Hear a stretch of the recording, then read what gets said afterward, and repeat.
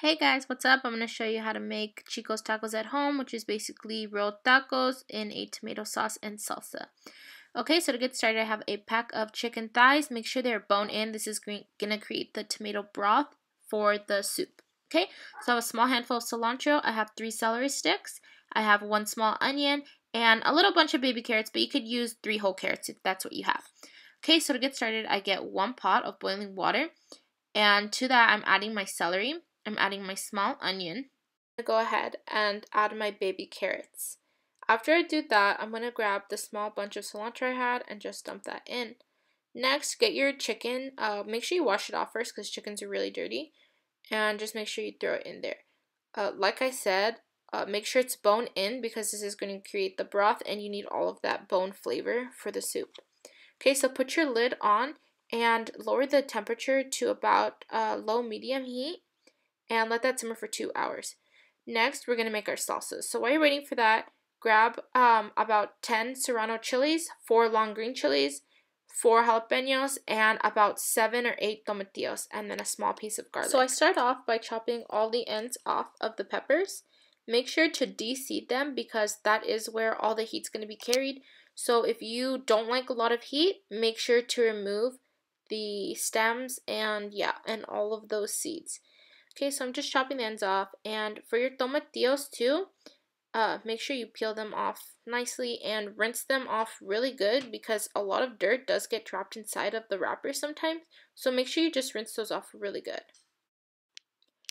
Okay, so here you can see I've just removed all of the stems from the chilies, and I removed the stems from the tomatillos, and then I just throw them all into a pot of boiling water. So while you're making this chili sauce, you're going to just let it simmer down and you're going to go back into your tomato sauce and you're going to start that. So I have 10 tomatoes on the vine, and I also have 1 jalapeno, 1 large piece of garlic, and a little tiny piece of onion.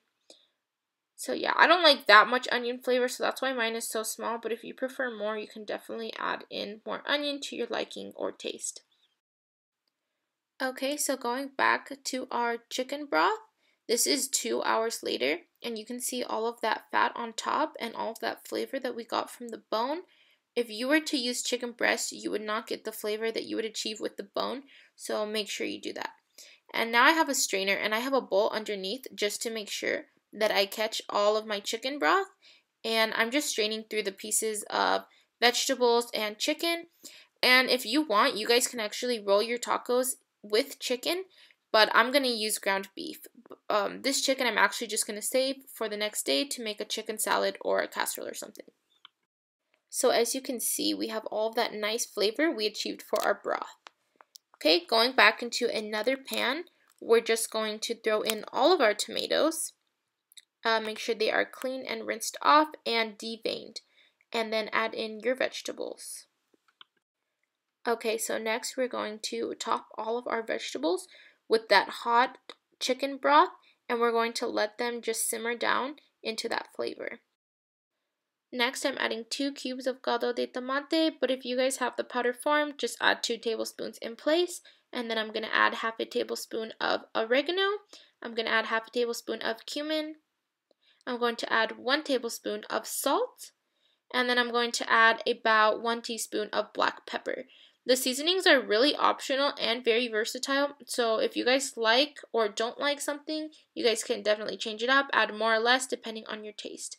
Okay, so now I'm just adding about 1 tablespoon of caldo de tomate, and I did go in later with a 2nd tablespoon of caldo de tomate because I did like to adjust it to my flavor of taste, and yeah, I just preferred a little bit more flavor. So going back to my chilies now, I'm pulling them out, and as you can see, they're lighter in color and they're a little bit soft and plump. As you can see, the tomato has also broken up.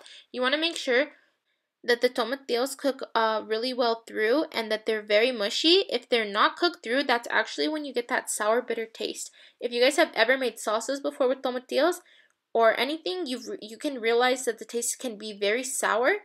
A trick to making that sourness go away is just to cook them for a very long time until mushy. So I'm putting all my chilies into a blender with some of that chicken broth, 1 tablespoon of cumin, a bunch of cilantro, and then I'm just going to blend it all up. Once it's nice and blended, I'm going to squeeze in half a lime. This is just going to kind of kill the heat a little bit if it's too spicy for you. It's going to add some really good flavor as well. So yeah, I'm just adding in half a lime. Next, I'm going to add in about 1 tablespoon worth of salt. It seems like a lot, but you need to flavor it. But like I said, if you want to start off with about half a tablespoon or a teaspoon, it's completely up to you. So going to my pot, I'm just going to strain through my chili. As you can see, it's really thick, so I'm just using more of that chicken broth to strain through all of the sauce so I can get the seeds out in the skin. Okay, after about 30 minutes, this is the thickness that I'm going for. If you guys want it a little thicker, you guys can simmer it a little bit longer. So getting all my tomatoes out of there, I'm just adding them into the blender. And as you can see, they do have skins. So just like the sauce, we are going to go ahead and strain them later just to get all those seeds out. So as you can see, I'm just adding some of that liquid that we boiled the tomatoes and vegetables in. And the liquid, as you can see, it has the fat in it, the little fat bubbles. That is actually just from the broth that we used for that. So yeah, blend it together. And you're going to get a very thick sauce like this. Don't worry that it looks weird or thick or maybe even tastes weird because of the raw tomato flavor. So we're going to go back to our pan that we boiled all of that in. And we're going to add some oil at the bottom. And then we're going to take our mesh strainer, pour it over the top. And just pour in your thick mixture into that. As you can see, it's almost like the chili where it might have trouble straining through because it is very thick. So I just get some more chicken broth from the beginning or the juice that you guys had boiled all the tomatoes in, and you can just stream it in. This is actually the juice that I used to boil all the vegetables in, so it's going to have all those nice flavors that we boiled the tomatoes, jalapeños, and the chicken broth. So yeah, I'm just using all of that to strain it through. And once I do that, you're going to see all the nasty stuff at the end that would have been in there. If you want, you can actually throw this back in the blender with some more of the chicken broth, blend it up again, and strain it through again. If you want, you can just discard it though. Okay, so next I have to season my tomato soup. And I'm just going to add in, I believe it's about 2 tablespoons of caldo de pollo. Like I said, adjust it to your flavor taste. Add some salt in there if you want, and then just give it a mix. Okay, so next I'm going to my corn tortillas, and I'm actually just using the recipe that was on the back of the masaca bag, but you guys can really just buy them. I just wanted to kind of test my limits and make everything from scratch. But yeah, for the most part, honestly, I would just suggest buying them because this is already a very long process. So making them actually was just like a little bit bigger and harder step for me. And it didn't change much, to be honest. So I would just buy them if I was you.